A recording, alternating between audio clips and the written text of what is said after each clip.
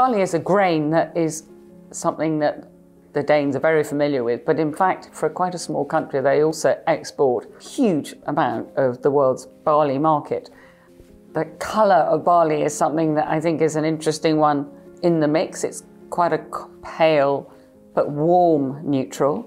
So Per Kirkeby used that warm neutral colour as a base colour quite a lot. And it's a beautiful neutral, I think, and other colours look amazing against it.